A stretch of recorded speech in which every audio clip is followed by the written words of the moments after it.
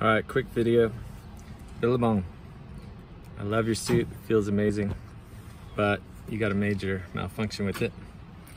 It's a zipper. I'm not the only one. I see a lot of people on the beach with this happening. First off, the zipper is not strong. It breaks, this part breaks, right? And then what happens is it gets stuck. I still used it once it broke, but then it literally will get stuck here because of the salt. And I've never had any other suit do this, so this is a flaw. My Billabong, you need stronger zipper material for sure.